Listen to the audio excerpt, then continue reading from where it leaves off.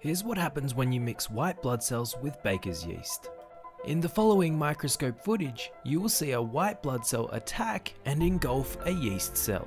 But first, let's identify each cell in the sample. We have a red blood cell, a white blood cell, and yeast cells. In this footage, the white blood cell seeks out and engulfs a yeast cell.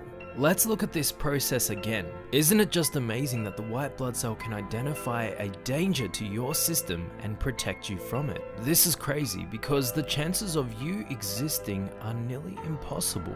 Yet you are made up of trillions of microscopic cells that keep you alive and that are on your side. As we enter a new year, I want you to know this. You are incredible, remarkable, and beautifully formed.